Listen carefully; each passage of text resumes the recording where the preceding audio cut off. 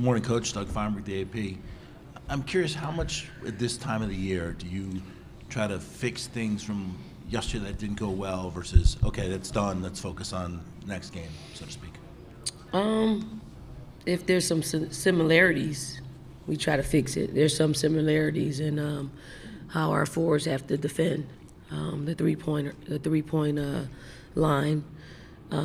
But at this point, it's about just being able to play to the habits that you've created all season long.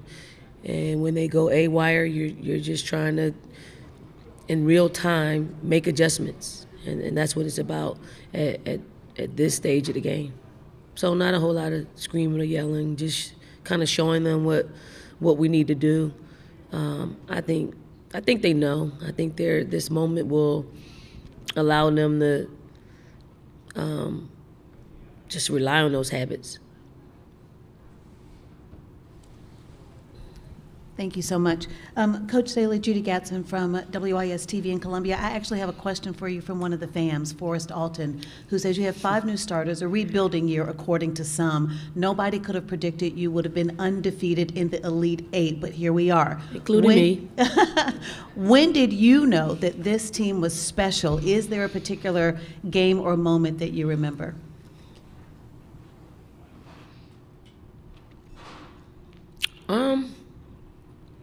I don't know. I don't allow this team to take me to categories because I just stay in real time with them. Because if you categorize them, it's hard. I mean, it's hard. I would say their competitiveness in practice is what really allowed me to go to a place where I knew that that they don't like to lose. And I have to credit our male practice squad, the highlighters. Like, the highlighters are really, really, really good. And although a lot of times they beat us in practice, a lot of times they beat us.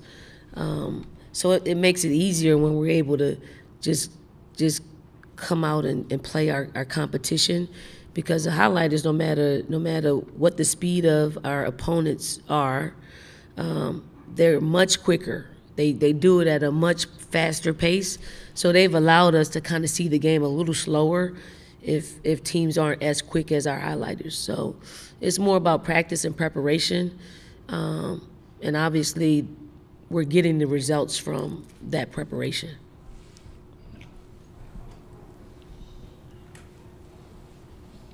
Coach Peyton Titus from the State newspaper. You talked yesterday about seeing in Raven's eyes that she wasn't going to let y'all lose that game, and there have been other players too who had clutch moments like Bree and Camilla in close games. Does this team seem to have kind of a clutch gene, or do you think that sells the preparation short? I think it's the competitive piece. Like they don't want to lose, and they have an uncanny way of figuring it out, player by player. They're not fazed by losing a 22-point lead or going down double digits. They're not fazed by it. It's unbelievable to see how they handle adverse situations all season long. So it's more about the character of this team than just pointing out a player having a good game and meeting the moment. So it's been a little bit of everybody. So it's the fabric of what they've created. David Gloniger, Post and Courier. Dawn, you've had Malaysia now for close to a full year.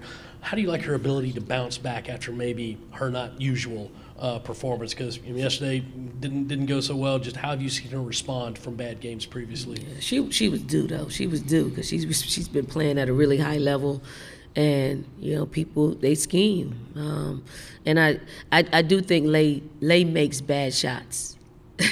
So when you make bad shots, you create like I could take and make any shot, and sometimes when her bad shots don't go in, it creates a disadvantage on the other end. But we live with it. I mean, she's hit so many bad shots, and she's actually opened the game up for us. So we have to take those hits.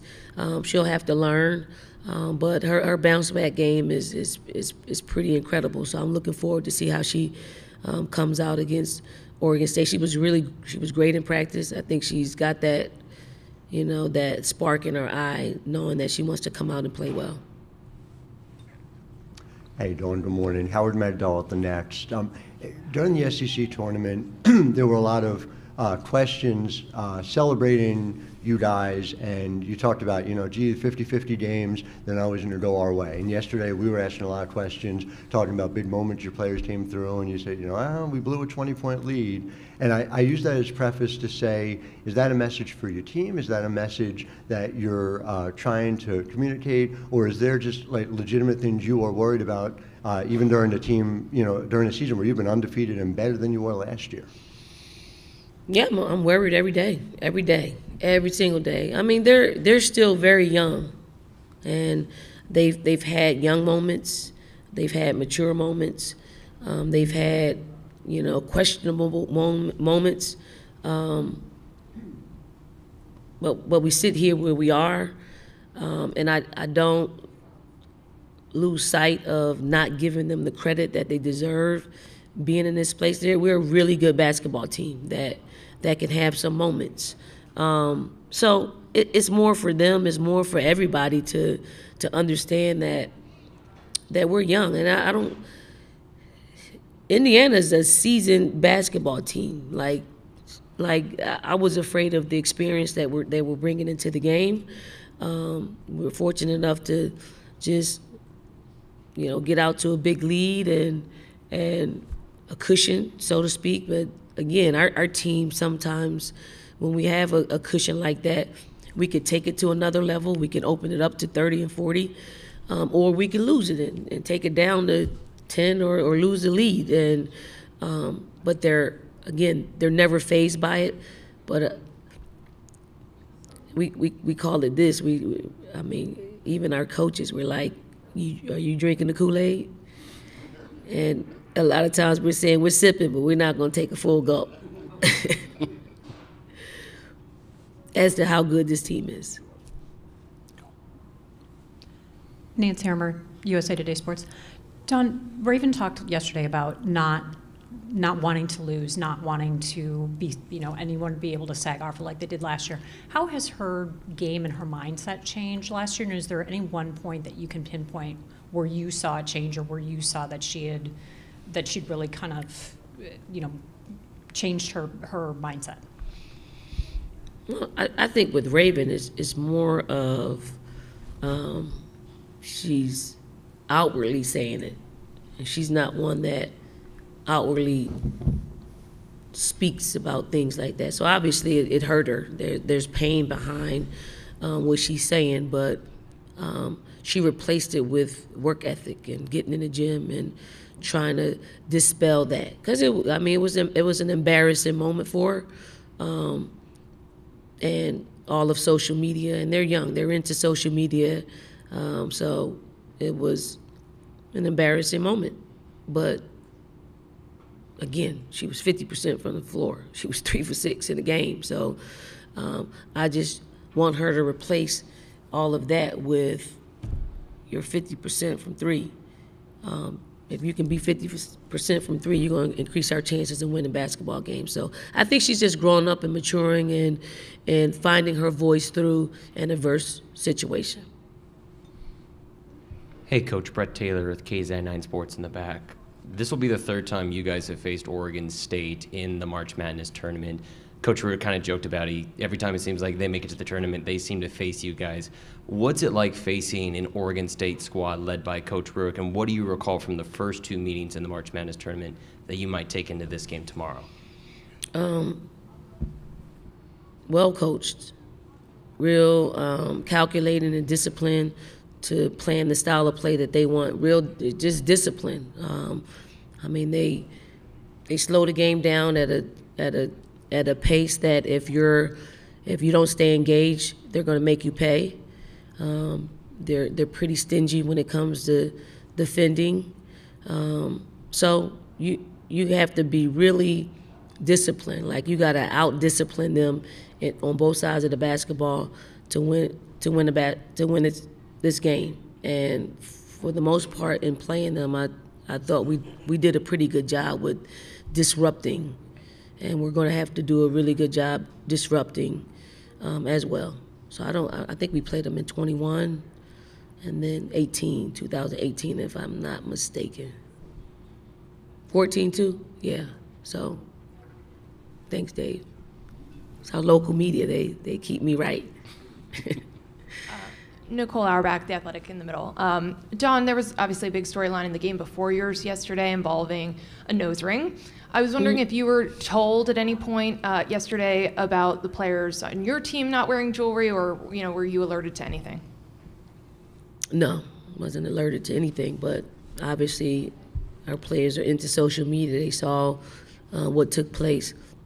It's strange because as much as during practice, we were in the beginning of the season, we were on, piercings alert. Hey, take that out. Hey, take that out. Take that out. Take that out. Don't come in here with that. Don't come in the weight room with that. I mean, I don't have any more stamina to fight that. I don't. And I guess the NCAA didn't have stamina to do it during the regular season, so they got enough to do it now. So, you got to adhere to the rules of real time. And if it cramps the player's style, you shouldn't have been wearing them in the first place. So I don't know. I don't want any distractions for our team. I want our team to be able to just ride the wave that they're on. If you're dealt with a little bit of adversity and taking out one of your piercings, just do it. Keep the main thing the main thing. Hey, Coach Staley, Erica Ayala with CBS Sports. I want to go back to the Kool-Aid. You said y'all are sipping the Kool-Aid, not gulping it down. When it comes to you and the coaching staff, especially late in games, what is that balancing act of being able to give directive as a coaching staff versus making sure to keep that confidence in your team so that they can execute on the floor? Well, I mean, we have a coaching staff full of different emotional types. I mean, Jolette's kind of calm and cool. Mary is just calm, just thoughtful. Khadijah is wild. Like she's our youthful energy. Coach Boyer is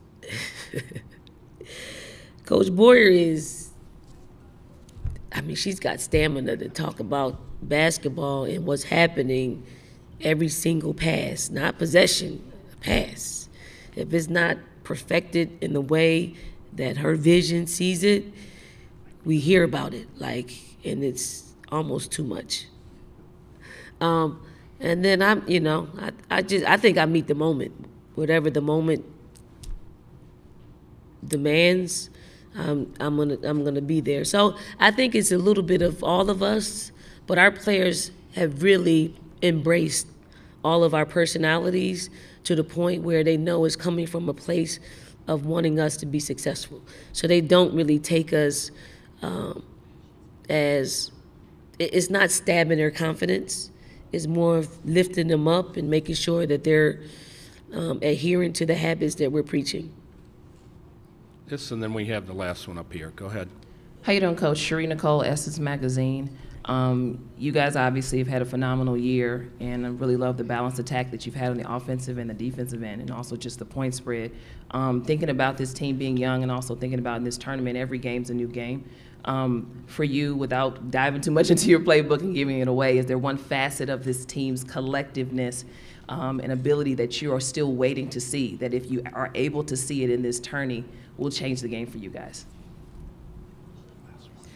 If we could put 4 quarters together, I think we'd be an incredible team to play against. I mean, we haven't done it yet. I mean, we put a great half together. We put three great quarters together. But it's a testament to the talent. Like, there are talented teams in our sport, and there aren't very many teams that can play full quarters of perfect basketball.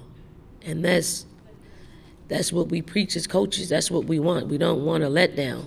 Knowing that you're going to have a letdown, it just can't be as big as it'll put you in the position of losing a basketball game. So it's just that part of it. Our ability to continue to move the ball offensively and find who should shoot it, and then to be lock and step and linked up defensively, where we're communicating, we're flying all over the place, but it's a disciplined execution of our game plan. Last one, right here. Michael Vopel, ESPN.com. Coach, you've played with and coached a lot of very passionate post players. The nature of that game, very physical, and it can get really emotional. How have you sort of worked with Camilla in terms of you want that passion, but not letting it be a detriment at all to her?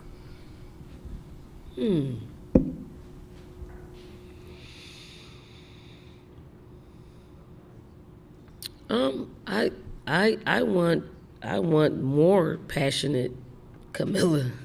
Like, I mean, yesterday, I thought she put it all together on both sides of the basketball. I thought she was